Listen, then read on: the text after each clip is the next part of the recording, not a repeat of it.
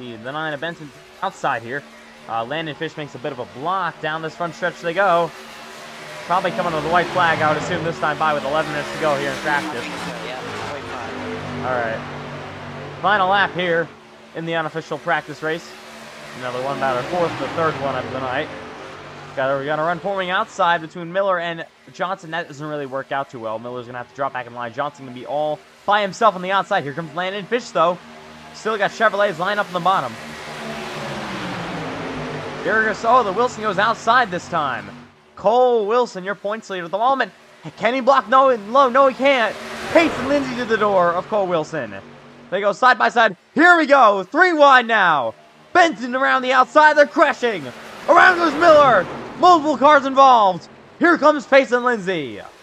Final time down the front straightaway. And Pace and Lindsay is going to see the checkered flag. He'll easily win this unofficial race. The 20. So this is not going to feel too nice. Oh my goodness. What a hit for both these drivers. They absolutely careen into the wall. Man. Bit of a crash.